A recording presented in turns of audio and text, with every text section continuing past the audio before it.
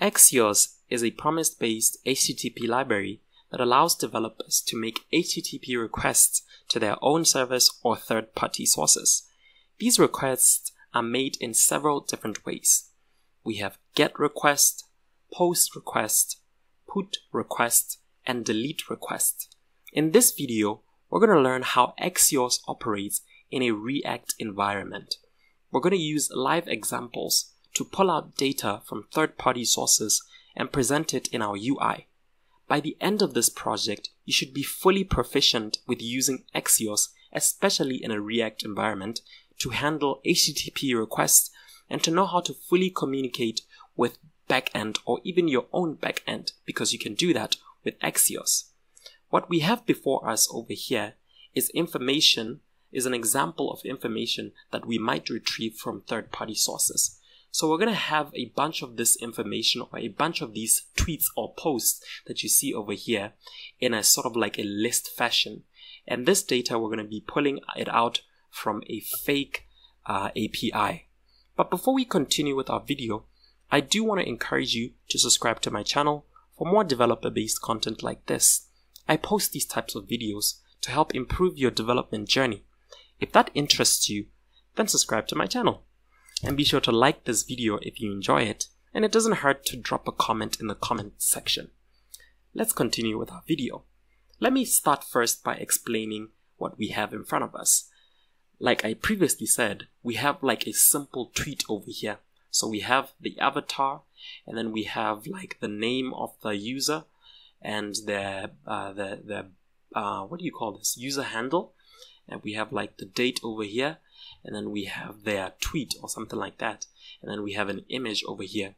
We're only going to be primarily focused on this part of our application, and this part is just to show you what we're trying to implement. We're just trying to implement multiple posts, but we're going to have data coming up from a different source or different third-party library.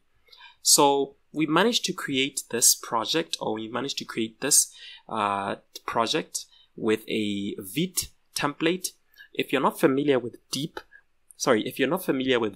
Vite is a rapid development tool for modern web project. It focuses on speed and performance by improving the developer's experience. To know more about Vite, check out my previous video where I advised beginners to switch from Create React App to Vite. Now, what we have in our project is I've simply created a post component. So this is our post component. Our post component has a post header and it has a post footer. And it has this section over here, which maybe I could have just said post body, just so everything becomes a little bit consistent. But that's still fine. We're not too much concerned. We're only concerned with the post header in this aspect of our project. So we're not too concerned with the post footer and the post body. And then in our app.js, this is whereby we put our post. So this is nothing too difficult actually. It's just a simple project, and I've just created a post component in it. So once again, be sure to use Vite in order to create this type of template. Vite is much more faster and it's much more easier to use. So we're going to be taking, like I mentioned previously, we're going to be creating a couple of posts. And our posts are going to be sort of like in a list type of fashion. And in order to create them in a list type of fashion, there has to be a place where we get our data. Luckily for us, there's this API tool known as JSON Placeholder. So JSON Placeholder is an API tool which has fake data that can be used for testing and can be used for prototyping. In our case, we're going to be looking for random posts. So as you can see, if you scroll down, there's this part right here called posts. So this is the API link, get link, that we're going to be using in order to access this JSON data that you see over here. So you can see this is like multiple random posts over here. So that is what we're trying to create. We're trying to get this information from JSON Placeholder and present it in our application using our post card that you see over here. Simple enough, right? But in order to retrieve this information, we need to use Axios. And in this part of our tutorial, we're going to be using the GET request from Axios. So before we do anything, we first need to install Axios into our project. So just simply say npm install Axios, like that.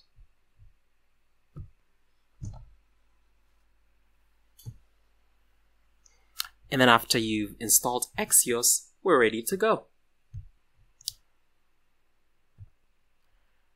Now let's create another component inside of our components, and we're going to call it post list.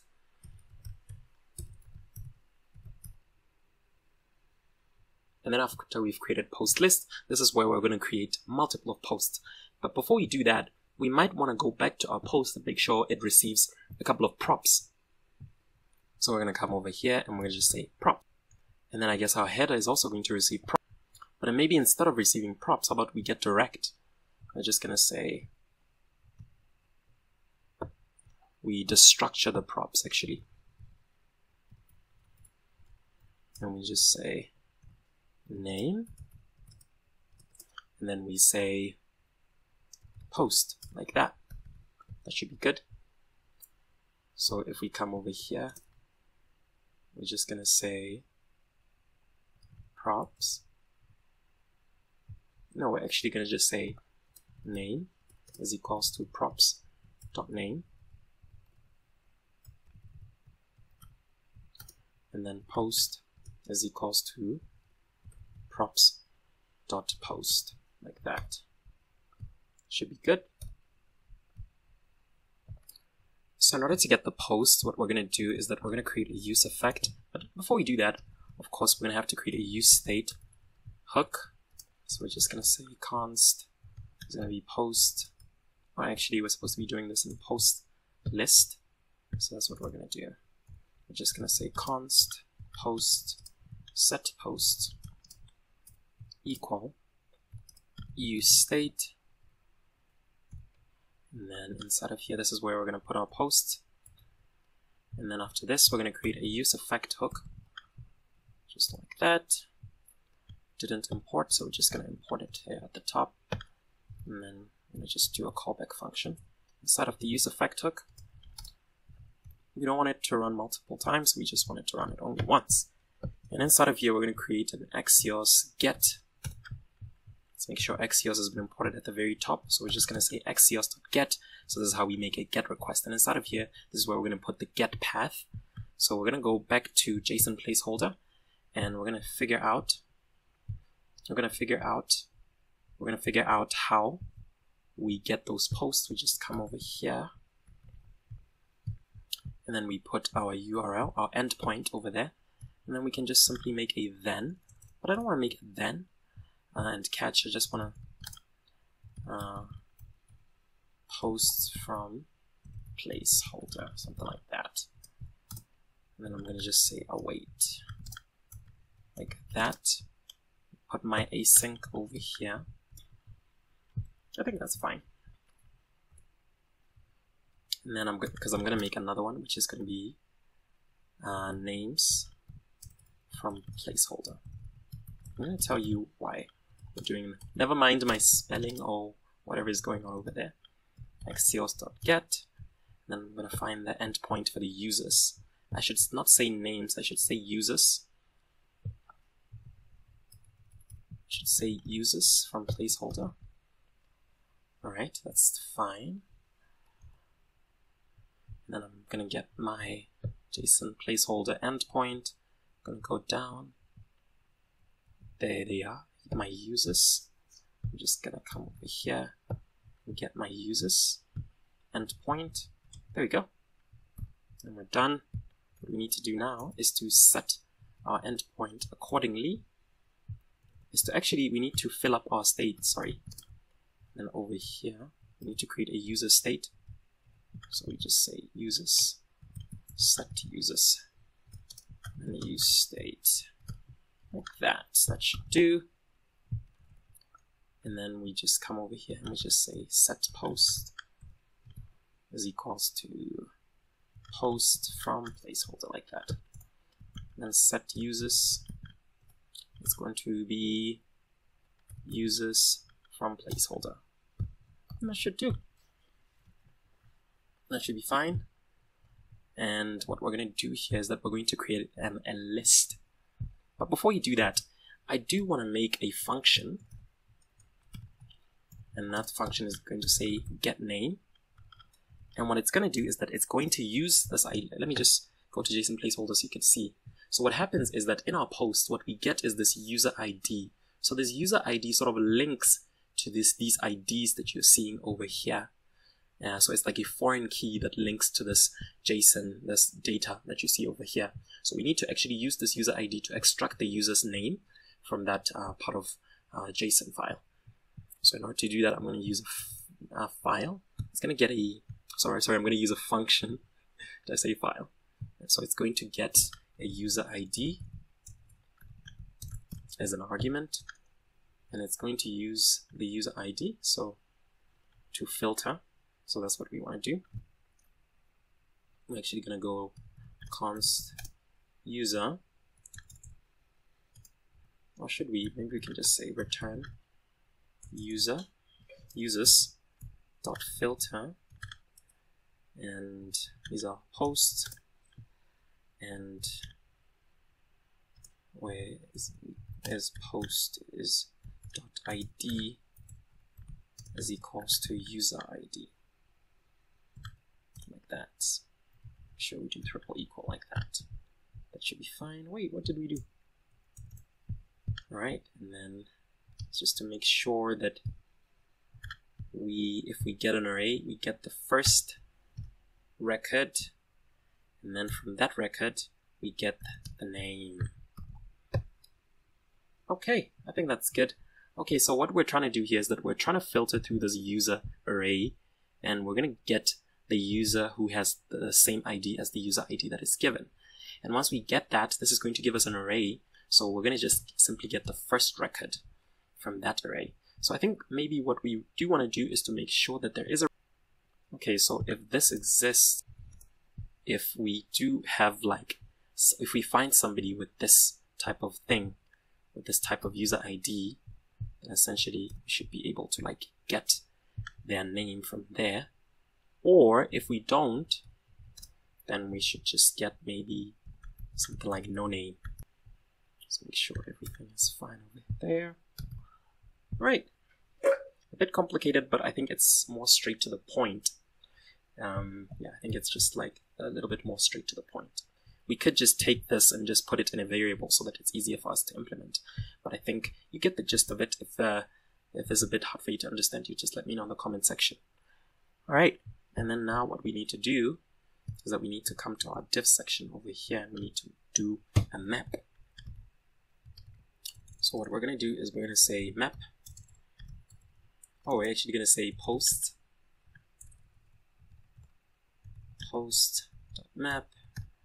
And then inside of there, we're going to get our posts again.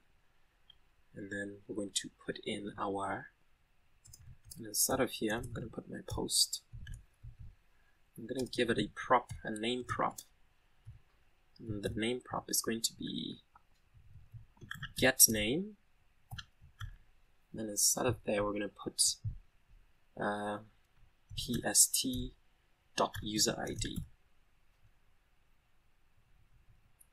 And then for the post part of it, I'm just going to say let's just see what it is. pst.body, it's actually called body. So we're just going to give it the body of the post like that. Right. And I'm hoping that's going to work. Okay, so there's something that I want to do. I want to go back to our async await statement, and I just want to get rid of these and actually do them as a promise. Convert them, use then and catch like this. I think this would be much better to do. Much easier. And after we're done doing this, I want to go back and check in with our post header, and as you can see, it's gray over here.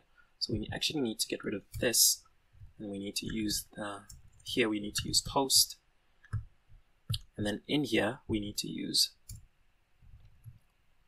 the name, and in here we can also use the name as well, like that. That should be fine.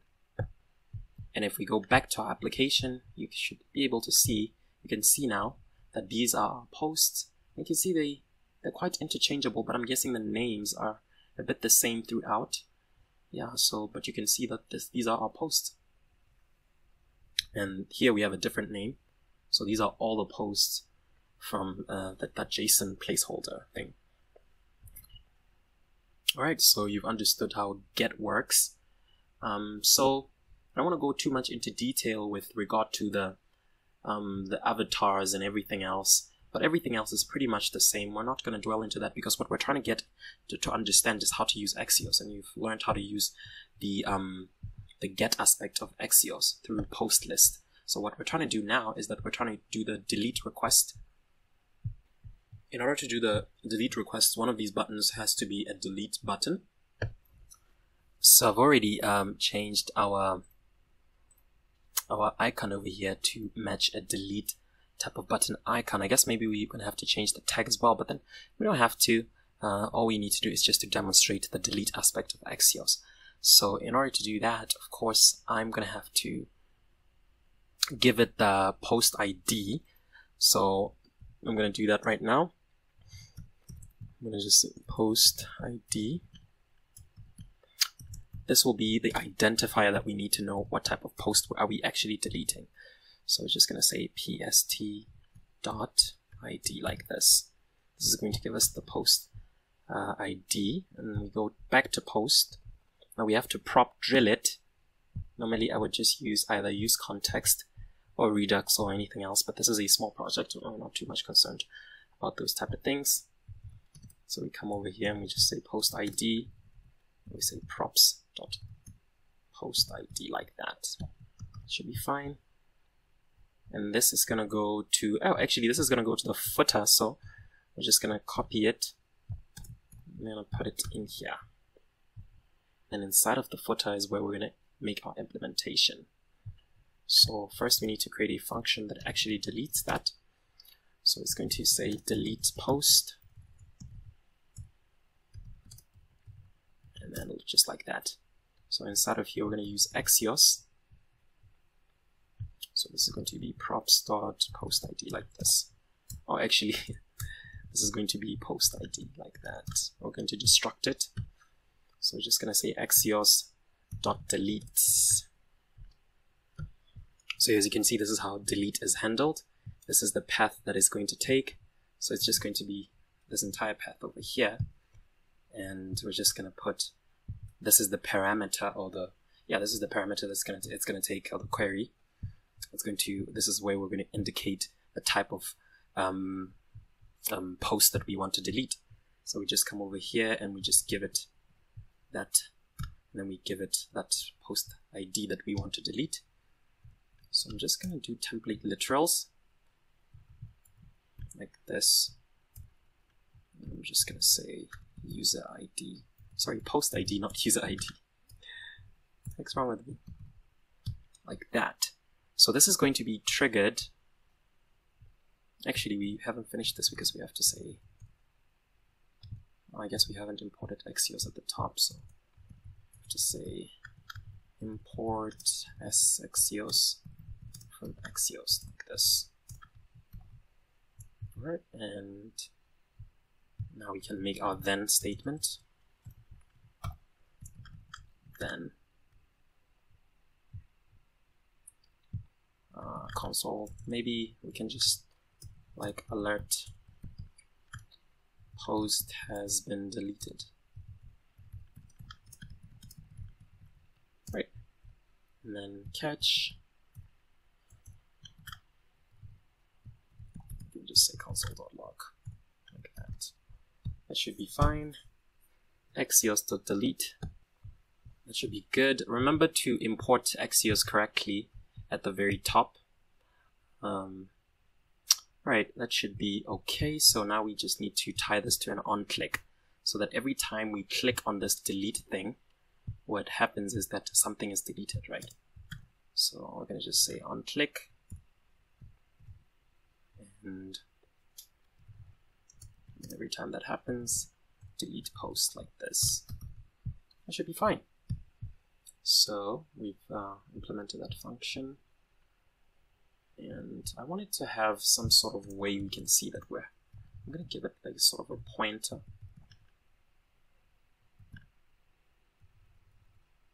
I'm going to give it a cursor. Yeah, that's what I'm supposed to say, cursor. And this is supposed to be pointer. So that each time we hover through that div, we can actually see that we're hovering through something. So now if we go back to our application and we actually hover through, we can see that there's that pointer in there. So if we click delete, it should be able to delete our post and give us this feedback over here that our post has been successfully deleted. All right, that's good. And what we can also do is that we can also do post. We can post inside of our JSON placeholder. That's good. So in order to do this, let's go back again. We need to actually text. We need some text in order to post some things in there. So maybe let's create an input box over here in our post list. I would definitely recommend creating an input box somewhere else, but it's fine. All right, so this is going to be a text type input box. I'm going to put a placeholder in there, and we're going to say enter a post. Cool. And after that, we're going to just have like a simple button. Submit post. That should be good. So in order to post, we need to understand sort of like the structure of the post. So we need to give it a user ID, and we need to give it a title and a body. All right. So let's check. There's our. Let me move it over here a bit. I think I just want to like put it sort of in the middle. All right. Maybe give it like some margin. Just style it up. Give it a margin of, let's say, 20. That should be fine, so that it's much more visible. This is good. I want to give this one a margin as well. Margin of 5. Okay. Don't want to focus too much on the CSS. That's fine as it is. So now what we should be able to do is we should be able to put a text in here, and once we submit it, it should be submitted to our placeholder, our JSON placeholder. Right. So now we need to create a state for the new post. We can just say post and then set post. Make sure you don't confuse posts and post. State, and this is currently empty. What we want to happen is that every time you actually change this, so this is going to be on change. So every time this happens, you actually set post. And this is going to get an e.target.value, like that. And we're going to create a function called onSubmit, and this is going to utilize that Axios post function. And in here, we're going to give it that URL once again. I'm going to take this one, this endpoint over here. We're going to do that. And then once we're done doing this, remember, oh no, wait, we're not done yet. Remember, it needs to take in some data or some parameters. So we need to give it the post. Oh no, the user ID, sorry. We're going to give it a user ID of maybe 2. And then we're going to give it a body of post. And then what else do we need to give it? We need to give it a title, of course. Okay, maybe. I'm going to give it a fake title. I'm going to say, this is from Coding 101. Like that. And then I'm going to say, then, this time around, I just want to console log the whatever is being returned so that you can see it as well. And then I'm going to catch whatever is being returned as an error. that should suffice. That's our onSubmit function with the proper. Okay. But what I also want to do is, of course, alert the user that the post has been inserted, posted successfully.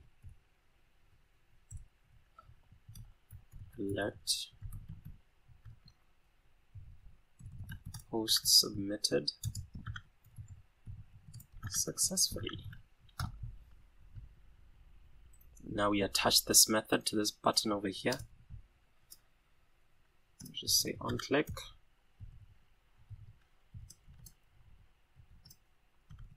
OnSubmit.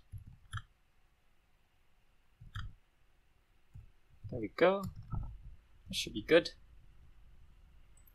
I'm seeing that there's a bit of a similarity between setPost and setPost. This is supposed to be setPost, so I'm just going to fix that a bit. This is supposed to be setPost. I'm going to fix it here as well. Alright, so let's test out our application.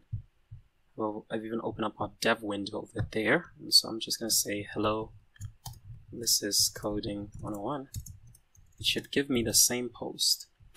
And let's see if it works. Fingers crossed that it does. There we go. There it is. I've actually removed that alert statement. I should probably return it, so that it just gives us that surety that everything has gone smoothly. So I'm just going to say alert post has been submitted successfully.